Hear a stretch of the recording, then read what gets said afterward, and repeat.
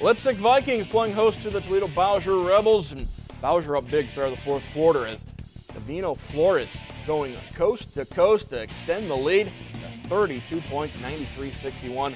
Rebels outrunning as Flores feeding Jeff Jones. Jones lays it in.